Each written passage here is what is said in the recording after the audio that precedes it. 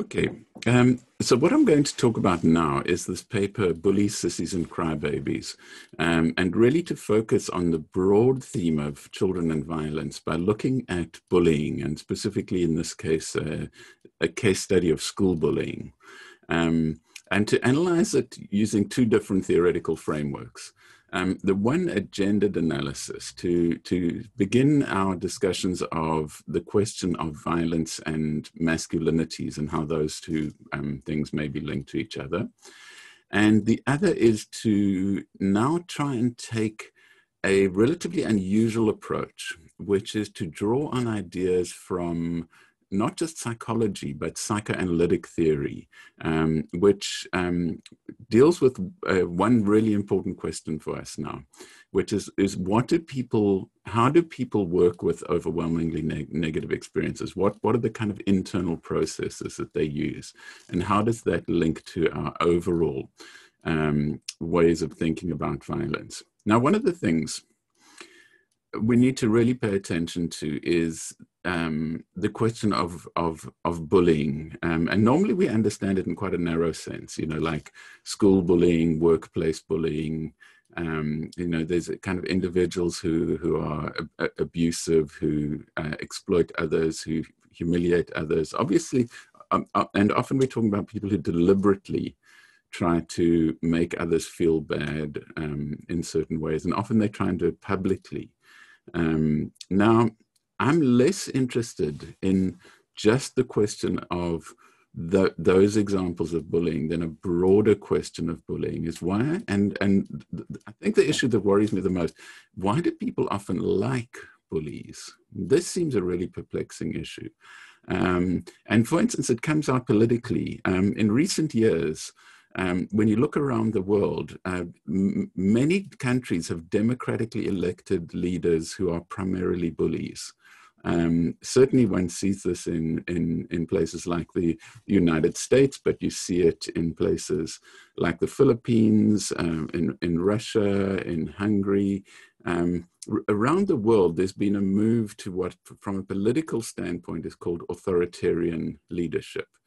People who sort of project this kind of tough guy identity, that they're going, the strongman identity, that they're going to crush their enemies. They're going to start a war on drugs or a war on terror, or they're going to humiliate people from minorities. They're going to strip human rights away from gender minorities. They're going to be violent towards foreigners. This whole kind of political cluster of authoritarianism, which is essentially what we would normally think of in individual terms as bullying. But what's interesting about these bullies is that people like them. They go to the ballots and they actively elect them as their preferred political leaders. And it seems that that process, the process of people actually liking tough guys, liking people whose main quality is actually that they make a public show out of being forceful, dominating, abusive, violent towards vulnerable people. This is something we need to think about much more deeply. It's a very serious question. And it comes out in small situations. It comes out in the way in which, often like someone who's a minor bully, they kind of have this sort of entourages of people who think they're cool in some kind of a way, kind of a mean girls-ish kind of way. And what is that about? I mean, that seems to be a really interesting question because it seems to be a really serious social problem. So here's my founding question in this analysis. Why do some people defend certain kinds of bullying and abuse? Not in the first instance, why are some people bullies, but why do some people actually support and defend bullying? And the other thing is a really interesting question comes up, and it's a question that came up in the discussions around corporal punishment, is this very, very common claim is that it never hurt me. The reason that thing is okay, the reason bullying or corporal punishment or initiation is okay is because it never hurt me. In fact, it is sometimes argued it did me good to go through that experience. How are we to understand the claim that violent, abusive treatment is experienced as harmless or even as positive? That seems to me a really interesting question. Okay, so this case study is based on a particular incident at a particular school. The school is a kind of elite private school in South Africa, very desirable place for upper middle class people to send their children to become part of the social elite. And what happened is the press suddenly covered some incidents of very severe bullying. And when it's talking about severe bullying, we mean people actually being hospitalized with very serious injuries. And there was just one or two smallish articles in the newspapers. And what I'm interested in analyzing is the public reactions. I'm interested in analyzing the online comments. So less how the journalists represented it, less what actually happened, and more the way in which the public immediately became part of these comment threads that suddenly proliferated into a kind of flame war. So we see this very, very active comments. And what I'm doing now is trying to analyze the online comments to sort out what the public sentiment around these incidents actually is. And the first thing that is very clear is that it's highly polarized. There's two extreme positions that are at odds with each other in reaction to these reports of bullying. Okay, now the first one is a position that really seems to actually be in favor of violence. It seems to endorse certain kinds of violence. And the first thing that the people occupying that position do is they deny that the violence is happening. And that's often a tactic. People who have a vested interest in maintaining a certain kind of violence generally start by saying that the reports of that violence are not true. You know, the cops are not really shooting innocent people. Husbands are not really beating their wives. Children are not really being abused by leaders of their faith. So there's always a sort of phase of denial. So here, and I'm going to read you a lot of quotes because to me, this analysis depends really deeply on the actual words of the people participating in this flame war. Okay, so they're saying things like, that these reports are complete and utter lies and nonsense, that bringing the media into it is downright vindictive and disgusting. And look at the strength of these words, vindictive, disgusting. It's not like we disagree. They're really a kind of visceral, hostile, embodied kind of feeling in here. And the parents who are complaining are the ones who were sissies themselves. And now and watch this language, this use of the word sissies as one of the operating insults in this discourse.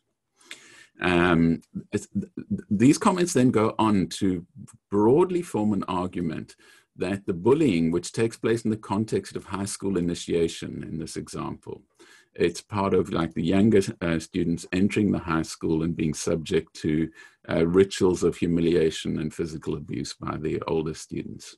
And they argue that the bullying and initiation isn't a problem. And this is like one step. Then now they're saying, well, maybe it did happen, but if it did, even if we acknowledge it happened, we're not acknowledging that there's any issue here. So you have phrases like, a couple of smacks will not hinder future success. Initiations are there to build character and make you part of a team. Now watch that. Watch the words character and team unfolding here. It was done to us, so we will do it to them. You see, and this two things, like it was done to us, and this is that argument of like, well, it never hurt me. But it's also because it was done to us, we will do it to them. And there's a kind of repetition, a cycle being built up here. That same commentator after that says it builds character. Okay, and this notion of character is really important to flag here. Another online commentator says it's better to be whacked on the backside with a hockey stick than to have him hanging out in a drug-infested nightclub. Okay, so here you've got really interesting. They're envisaging these teenage boys with kind of life choice of either being, you know, beaten with a hockey stick or ending up, you know, taking recreational mind-altering substances at a music venue, and it's very, very clear that here the physically being beaten is the strongly preferable option for this person who one assumes is a parent of one of these children, given what their comments.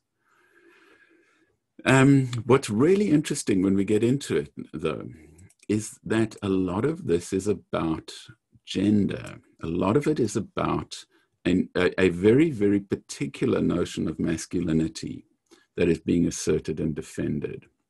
And that when they start saying that that they think that bullying and initiation is good, they arguing that it's good because it produces what they think is a desired form of masculinity.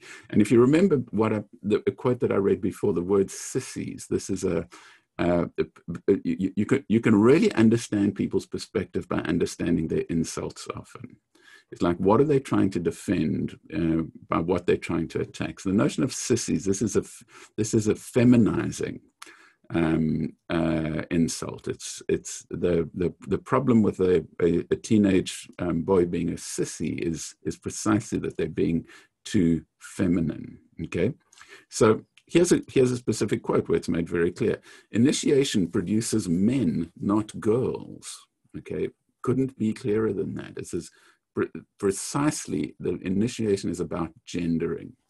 And another quote: boys will be boys, so please get over it and let your kids grow up. Okay, again, that this violence, this abuse is natural and intrinsic to masculinity, and we need to leave it. We need to let those abusive processes unfold, because it's part of becoming a kind of a normal young man.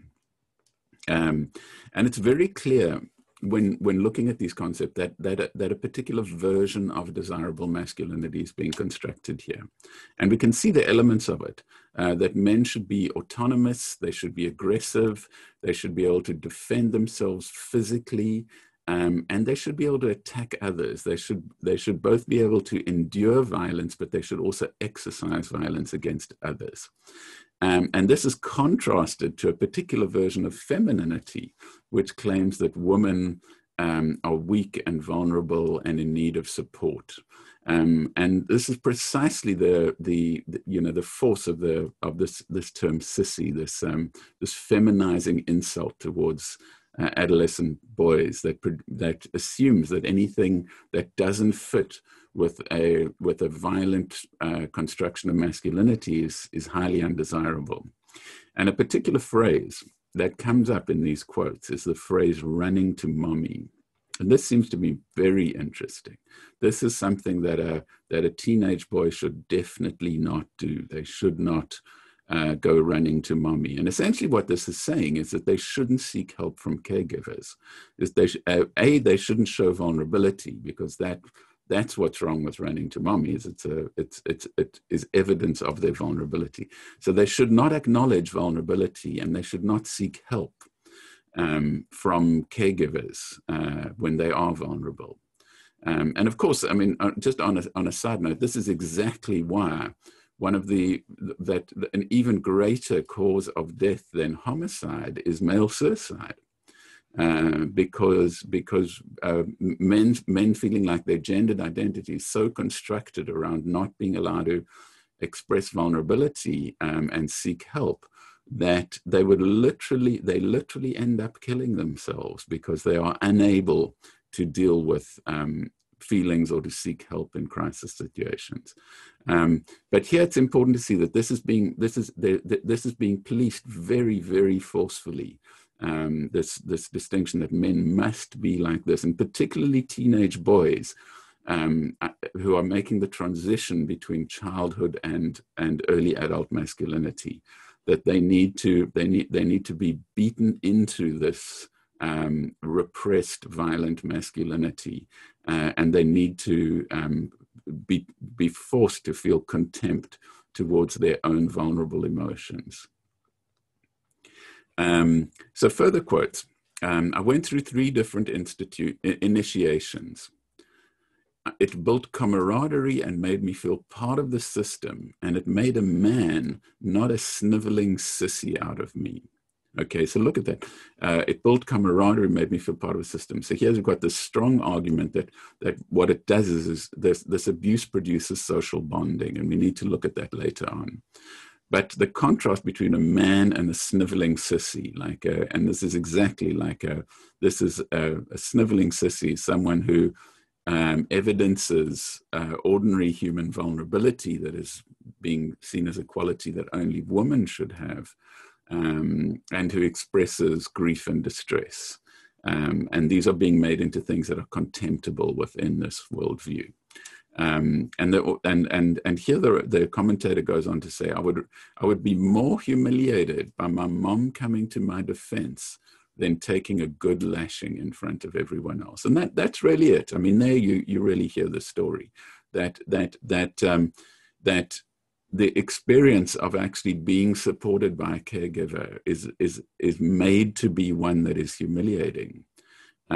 Whereas the experience of experiencing brutalization and not in any way trying to defend oneself against it or seek protection from it is seen as a form of strength, or seen as something admirable. So what is being constructed here is a very, very clear system that is very positive, both about people exercising violence, but also about them enduring violence. And what is being attacked is the idea that people should acknowledge their feelings of vulnerability and that they should seek help. These commentators also then sort of start accumulating a further list of positive outcomes, allegedly positive outcomes, many of them centering around this notion of character. And it building character, that being beaten as a young teenager builds character, and it particularly builds masculine character. Okay, when they say builds character, they're really saying it builds this particular form of abusive masculinity that is so highly desirable within that community. But they also say it taught them survival skills. And it's interesting, what kind of survival skills are being taught here? Because clearly it's actually destroying their survival skills. If we know that the greatest sort of fatal threat to adult men is actually the threat of suicide, clearly their survival skills, their ability to experience their vulnerability and seek help, is being destroyed here. So they're not being taught survival skills. They're being taught life-endangering behavior patterns. Nevertheless, what do these commentators think they mean when they say they're being taught survival skills? And the survival skills are precisely the skills of being operating within a social network in which this kind of abuse is normalized, and to operate in that network without expressing the kind of human qualities that would be treated by contempt by the other abusive people within that system. The people who feel contempt for all human qualities which they associate as being feminine, qualities of vulnerability, qualities of sensitivity, being able to both give and receive caregiving. And of course, the other thing that they've argued already is that it produces a kind of positive social bonding. It produces loyalty to the social group. And that's interesting, is why should it be understood as doing that? Okay, now that's one side of this argument that's happening online. There's another side of people taking the exact opposite position. And they're making statements like, this outdated and horrific practice should be banned. And it's interesting, the word outdated is really interesting. It's saying, like, historically, yes, people may have held those views. They may have endorsed that kind of violence or supported that kind of masculinity, but we don't anymore. We've learned something that previous generations didn't know. And identifying the abuse as horrific, of saying like this, that it should produce a negative reaction to anyone witnessing. Another another online responder says, how shameful to let physical violence be a norm in a school. And so once again, they're introducing the term shame there. And the fact that the school, which should be a place of safety, a place of learning, a place of personal development, is being defined by violence. But here they get onto something most interesting. Most shocking of all are the parents defending this behavior. That adults condone this is very worrying. Another writer says, I'm disgusted at the thought that there are people who are okay with beatings, bullying, and barbarism. So here the polarity is very clear. So they're saying, well, the first thing they're shocked about is that the people supporting this violence against children are parents of exactly such children. And there's something very weird about parents who want their children to be abused, and yet it turns out it's actually a very common desire.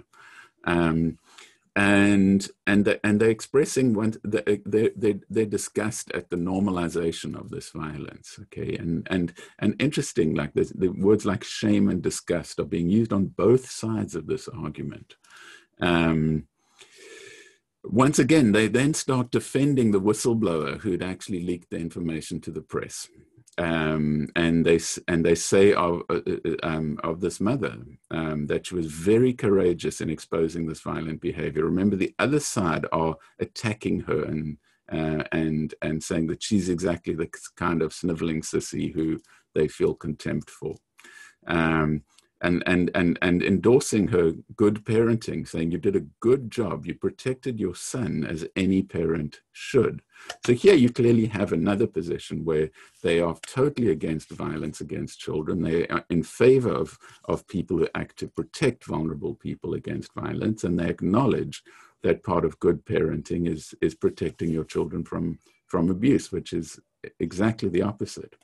Interestingly, of course, it's often the mothers that are speaking on this side of the argument, and it's often the fathers that are speaking on the other side of the argument. Okay, so mothers are saying things like, no sane person can think it is all right for one person to bully another, or I can't see how physically harming another person creates unity and make them grow. Or this is not the kind of education that builds character, it builds thugs. So here you've got, they're really homing in on this notion of character building, like that beating young men produces character. And they're saying, yeah, no, I mean, in as much as it builds character, it's building the character of thugs. It's building the character of people for whom violence is a normal and desirable tool to use in their social lives. But interestingly enough, one of the things that I've spoken about so much is trying to look at the theory underneath these comments. Like when people make these little online comments like, oh, you're just being stupid. But we look at the wording and suddenly there's a theory of violence inside it, okay? And I've already said that there's a theory of masculinity and the development of masculinity going on here. But there's also a theory about the cycle of violence, about how violence is perpetuated across generations and through society. So look at the words that are being used by people on this side of the argument. The only people who seem to approve of this outrageous situation are the old boys. In other words, the men who went to that school themselves. This speaks volumes about the damage done to them. They are now inflicting this on the next generation. So there's quite an interesting theory being advanced here, is that the people who are defending the bullying and initiation are the ones who experienced it themselves.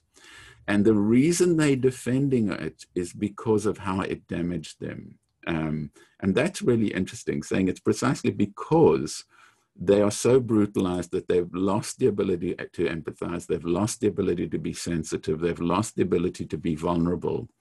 And they're so obsessively identified with the violence of the system that all they can do now is reenact it against the next generation. Further, they start creating conceptual links between these experiences of abuse and future harmful outcomes. And saying things like future criminals who might beat up women or start a fight at a local pub. Or another quote, in danger of becoming habitual bullies and sadists or police, private security, or bouncers, where they can practice their pathetic insecurities. Okay, so here we're seeing an implicit theory of cause and effect. They're saying that the people who experience this abuse and who normalize it to themselves will end up becoming criminals. Okay, they end up becoming the kind of people who practice domestic violence, who in situations of stress in their intimate relationships will start using violence against their partners. People who in public spaces where they feel humiliated will get into bar fights and things like that, and will even seek out professions where they can exercise violence and abuse on others. And it's interesting, look at the phrasing of that, where they can practice their pathetic insecurities. And that's interesting. That's a very, very pointed insult at the other group, because they are claiming that precisely what is good about them, the pro-bullying lobby are saying what's good about them is that they don't show insecurity, that they have this facade of invulnerability. They don't cry, they don't seek help, they just get involved in repeating the cycle of violence. And so this commentator from the other side is saying it's precisely because they are so insecure, because they can't manage their own vulnerabilities, and because they have to pretend to be strong and aggressive and repress those feelings within themselves, that they become abusive. And so the danger of them becoming abusers and offenders is precisely because underneath this display of this brutalized masculinity is an underlying insecurity. So when we look at this conceptually, we can see it as being about competing positions. Okay, that each one has its own theoretical framework, and they're not aware of their theoretical framework, but they have a theoretical framework. But each one is also dependent on a version of masculinity. Each one has got an idea of like what kind of masculinity is good. As a young boy develops into early adulthood, what is the best form of masculinity for him to take on as a personal identity? And how is that linked to a theory of violence? But what's interesting here is that these two are so polarized. There's no kind of spectrum. There's like one that says this kind of masculinity is the best thing and we got to fight for it. And the other is like, well, that kind of masculinity is a nightmare and it leads to violence and abuse and all these other factors. So what's going on with this polarization?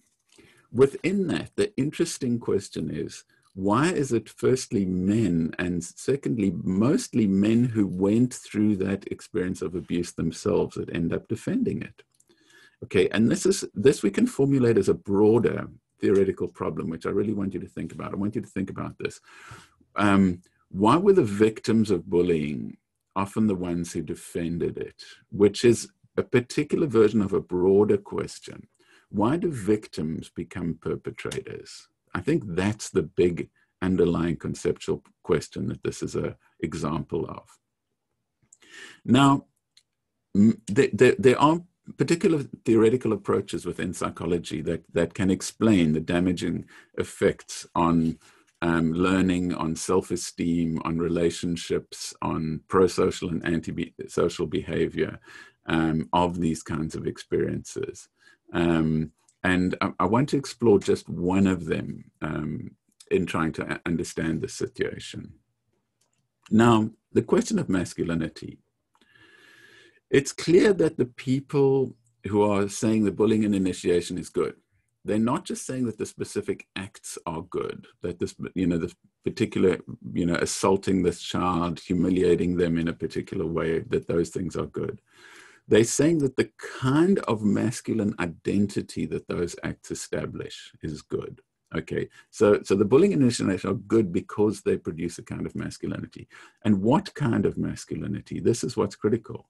Okay, a masculinity based on aggression rather than cooperation, based on dominance, not equality, based on displays of strength rather than acknowledging vulnerability, based on this idea of autonomy in the form of dominance rather than kind of interdependence, mutual respect, caring for each other.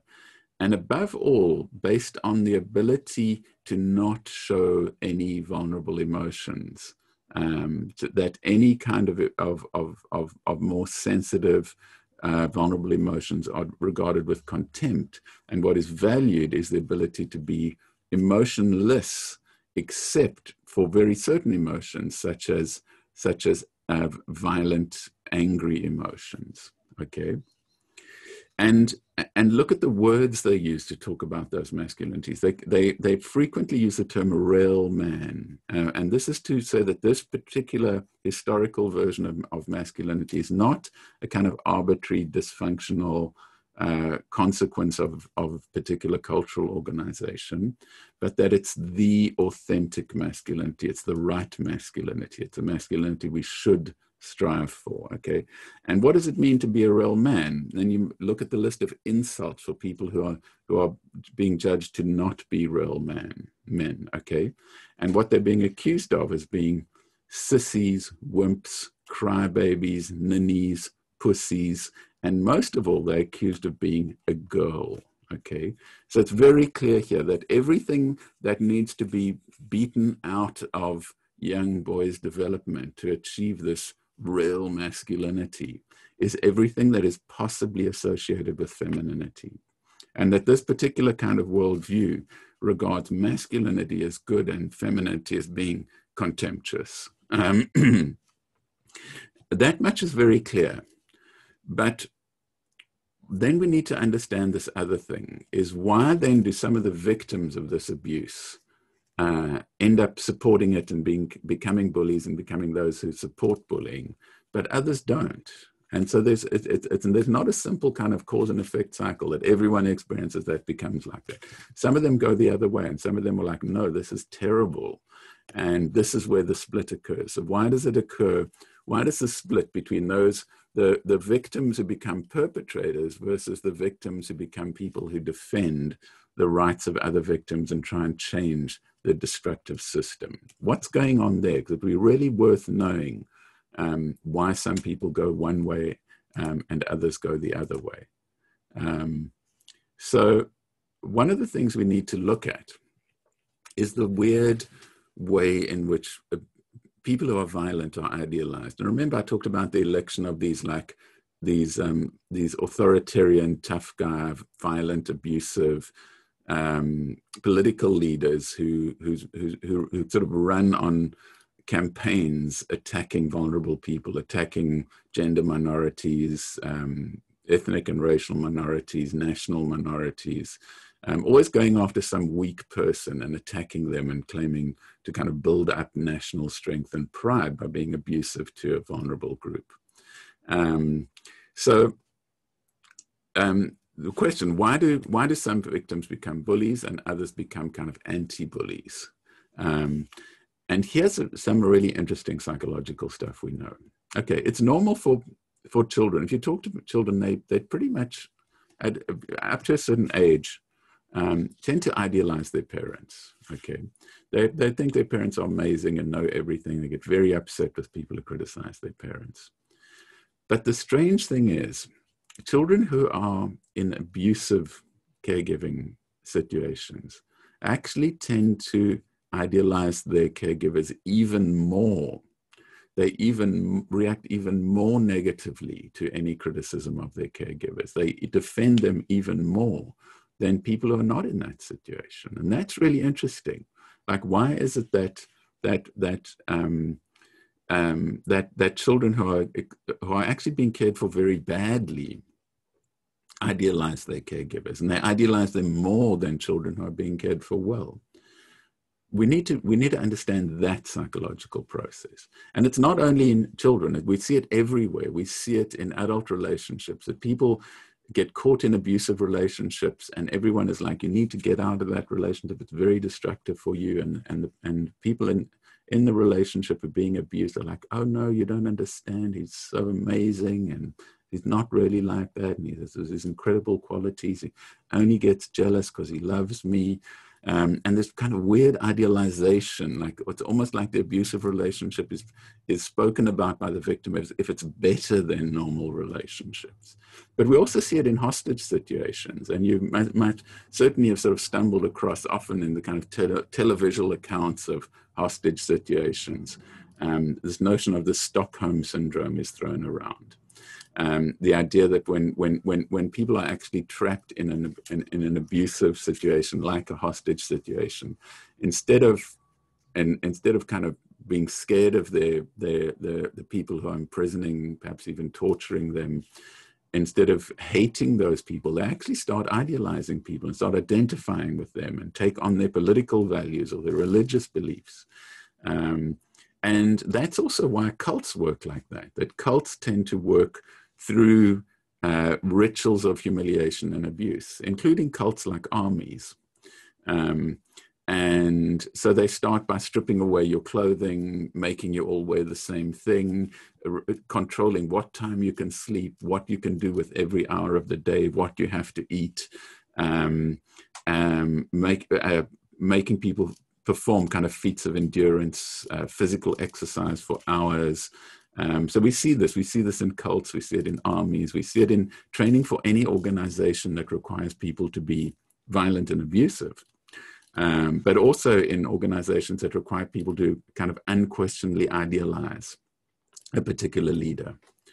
And so the stripping away of identity and the rituals of physical and emotional duress are actually known to produce that kind of idealization, which is strange because we would assume it produces the opposite. We'd presume it would piss everyone off and they'd be like, well, I'm out of here. This is terrible. I'm having a terrible time. My body's sore. I'm being emotionally abused.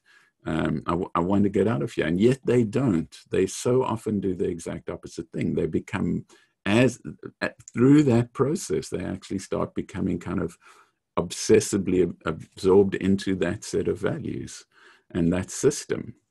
And this is really what's being talked about in this notion of the Stockholm syndrome.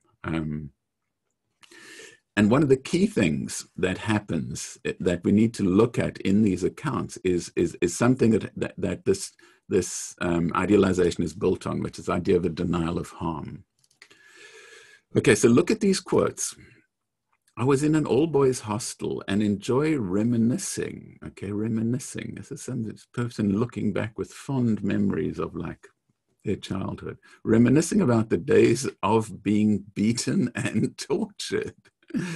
And this is crazy stuff. I enjoy reminiscing about the days of being beaten and tortured. I'm proud to say that I survived. I was taught discipline and respect towards your elders and would not hesitate for a second to have my children experience the same. Literally, I would not hesitate for a second to have my children experience being beaten and tortured. That is what this parent is saying, okay? We are supposed to be tough. What we're ending up with is a bunch of girls, okay? So there you have it. It's everything is in there, okay? So kind of acknowledge we were beaten and tortured, but that they're proud of it. They're proud of having endured that. This parent wants the same for their children. They want their child to be abused in the way that they were abused. And see how often it works like that. See how often the argument is like, well, I had to suffer that, so I want other people to suffer it too. Not I had to suffer that, and it was terrible, so I want to make sure no one else has to feel like that ever again. It's the exact opposite of that. It's like I want other people to suffer because I suffered. It's kind of a hateful kind of, I'm not going to, and look at this, I'm not going to take my revenge on the person who hurt me. I'm going to make other vulnerable people suffer instead. And that's so interesting. Like, why do some people say, I actually want to make sure that bully can't hurt other people, and some people say that, come out of the experience saying that, other people come out of saying, I want everybody else to be bullied like I was, and that'll make me feel better about it. Another big quote, it built camaraderie. It made me feel part of the system, and it made me a man, made a man, not a sniveling sissy. See that? Man versus sniveling sissy, as in the previous one, us versus girls. All the guys who were with me have since gone on to greater things. None of them are failures or dysfunctional guys. If anything, they're all great success stories. So this person saying, well, we experienced this abuse and now we've gone on to be socially successful. All of this is about doing one thing, is about not acknowledging that this was actually an incredibly painful, terrifying, humiliating experience. It's all about getting rid of any negative memory and replacing it with this kind of idealized, like, oh, this made everything good. This is why I'm now like what I am in the world. And here, I think we can draw on psychodynamic theory. Okay, so psychodynamic theory is really, it refers to the kind of psychoanalysis originally associated with the work of Freud, but now it's become a much more developed field than that. But within psychodynamic theory, there is a particular theoretical idea of identification with the aggressor that I want to talk about. Okay, so now identification is a kind of a normal development process that when children are growing up, one of the ways they shape their identities is by taking on characteristics from other people. So you often see as children are growing up, they're very like their parents. They take on little mannerisms or views, like beliefs or ways of talking, ideas from their caregivers. And those kind of become part of their personality. So this process of identifying with those around you, or they identify with a particular idealized figure, their particular pop idol or sort of movie actor or something, and start taking on some of the little behaviors, patterns, ways of self-expression, beliefs of that person's. Identification is a kind of a normal way of a young child sort of assembling an identity for themselves from parts of the outside world. And what we would hopefully see is they would identify with the positive things. They would identify with the people who are caring well for them, the people who are doing things that they aspire to. Perhaps this person is very loving, or this person is a scientist or musician or something. They'd see those positive qualities and they'd want to take those qualities into themselves and say, I can become something good like that. I could do those things. Now, the problem is, what when negative qualities are internalized, okay? And this is what identification with the aggressor about. It's about why kids actually often identify not with the positive qualities of the caregivers and those in the world around them, but with the negative qualities. Why does that happen? Now, firstly, this is not a conscious process. The kids are not walking around saying, oh, I'm going to identify with that. I'm not going to identify with this. It's a kind of a reflex that just happens at a deep level. It's not a conscious decision. It's kind of an automatic emotional response to the environment. And here's where psychoanalysis is useful, because psychoanalysis is really, and one of its strong contributions is a theory about what do people do with overwhelming experiences. When an experience is so negative that it will just kind of shatter you and destroy you, what do people do to carry on functioning in the face of that experience? And a lot of it talks about the mechanisms by which people kind of make experiences manageable or in different ways. So what's happening is that these negative experiences, these experiences of abuse, bullying, initiation, child abuse, violence, feeling unsafe, all of those are threatened to be overwhelming. Those are terrifying, negative, unmanageable experiences that threaten to be overwhelming. So something has to be done with them to stop them being overwhelming. Something has to be done to make them go away. And essentially, it's done quite simply. It's done by forcing them out of the mind. And within psychoanalysis, the whole theory of repression, that it's repressed from consciousness into unconsciousness. Okay, and it doesn't go away. Repression doesn't make it go away. It just forces it out of conscious awareness and keeps it in a kind of this unconscious space.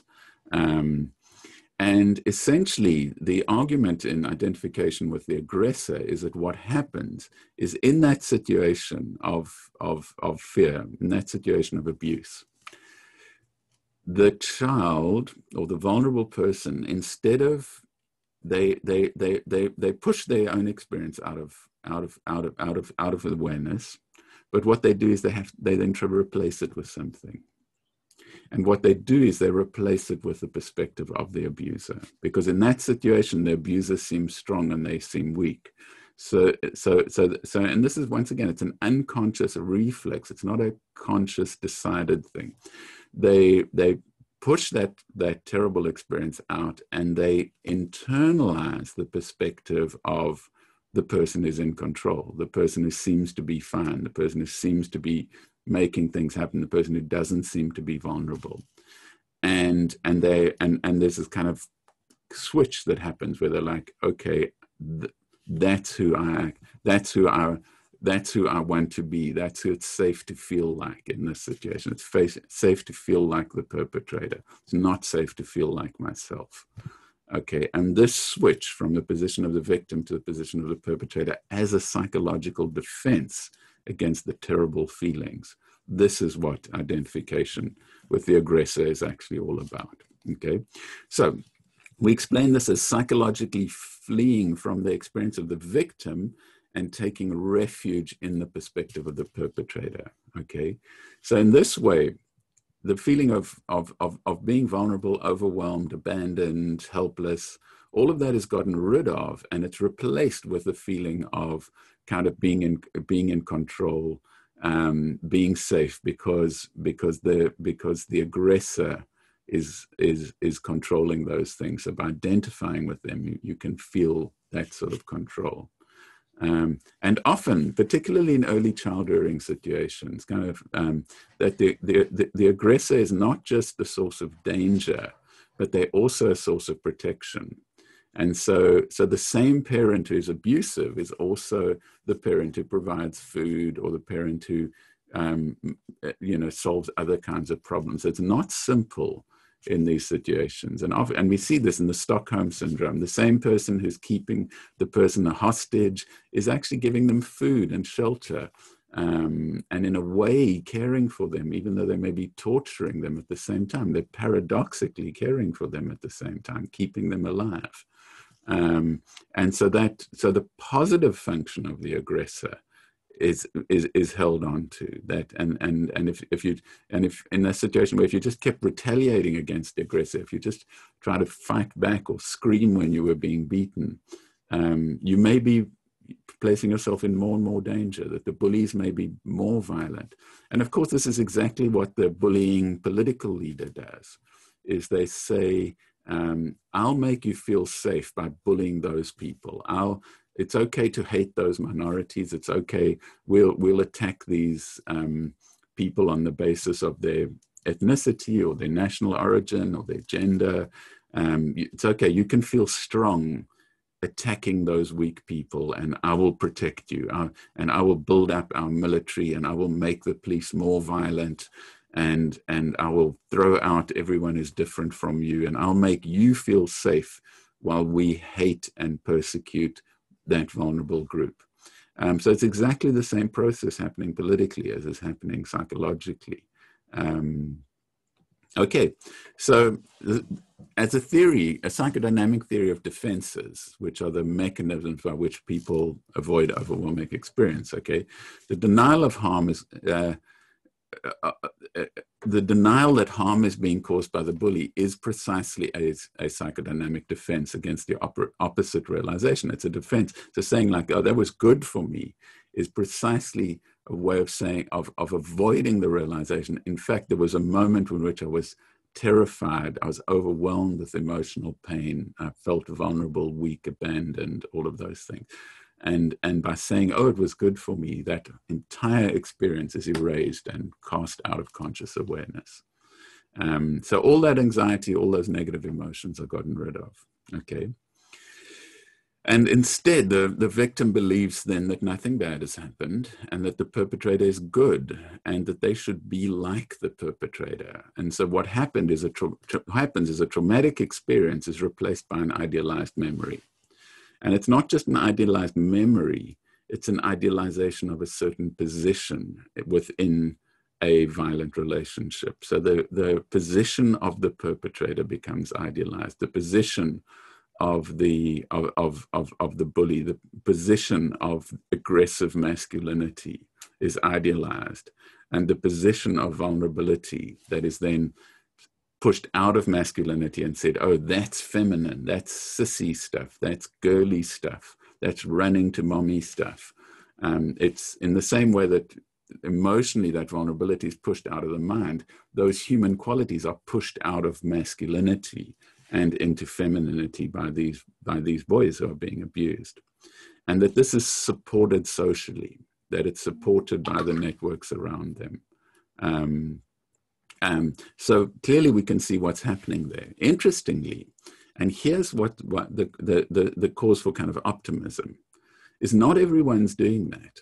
Okay, and this is why the two sides of the argument interest me. On the one hand, there's the kind of the fascist side of the argument, the side that says all men must become invulnerable bullies and feel contempt towards vulnerability and femininity. And the other side of the argument is like, that is sick and destructive and pathological and harmful to society. Okay, so the people are saying no to the violence. The people are maintaining sympathetic reactions. Why and how are they doing that?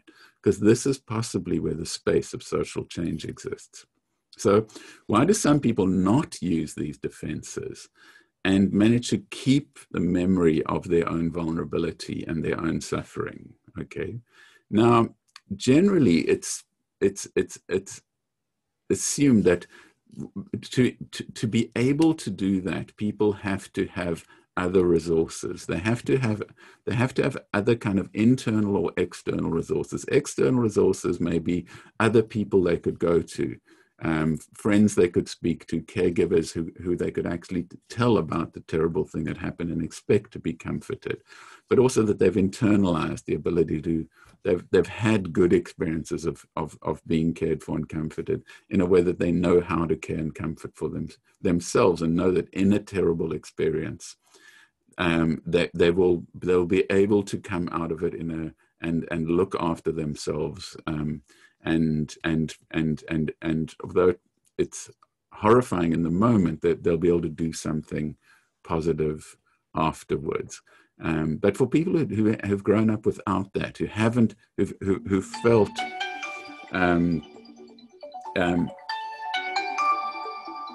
sorry about that, who've always felt vulnerable, who have often felt vulnerable, who haven't felt well protected, they're at very high risk of not being able to do that. Okay, so those are able to retain their awareness of the painfulness experience without having to go into denial, without having to displace it. So being able to stay with that experience and expect to be able to survive it, care for themselves, seek care from other people, still be accepted, not be humiliated in other environments, not be abandoned in other environments. Those people won't have this idea to perpetuate that violence against others. Okay, they'll be able to keep within themselves the experience of grief, the experience of regret. And rather than getting sucked into it, it was done to me, so I'm going to do it to them, they're able to grieve over it. They're able to see the harm in it. And they're able to empathize with that in other people. And this is the critical thing we're going to talk about later, is that they'll retain the ability to empathize with that vulnerability because they will know what it felt like in themselves. People who have had to get rid of that experience in themselves can't empathize with it in other people. In fact, they have to get rid of it in other people too, by expressing contempt towards them. Okay, so here what we start seeing is that the availability of other positive social experiences which are internalized, the ability to hold on to the experience within oneself, and thus the ability to empathize with it in others, is precisely what then creates the capacity to want to prevent other people being harmed, to care about other people, to care about not perpetuating systems of abuse and violence, even though they may be socially normalized, even though the dominant values in the society may encourage that form of contempt or hatred or abuse, that people manage to hold on to a sense in themselves that that is not right and that something should be done about it, and that it's possible for people to treat each other differently and to create a better social system in which people don't have to be harmed and don't have to become destructive.